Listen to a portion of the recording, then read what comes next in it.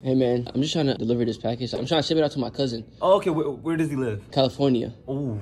He's like battling cancer and all that. Like I just want to do a little nice deed going for through him. Cancer? Yeah, I got you. How much is the shipping? 7.8 ounces. Measure that real quick. Wait, why are you bringing on the measuring tape?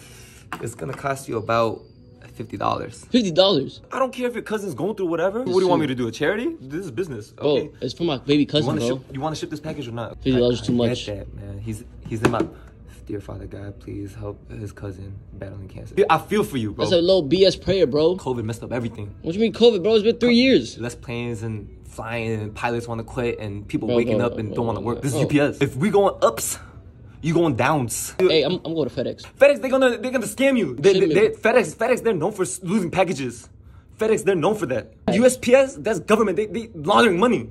Bro, but this is real business. They give better shipment process over there. What type of attitude is this? Go to FedEx.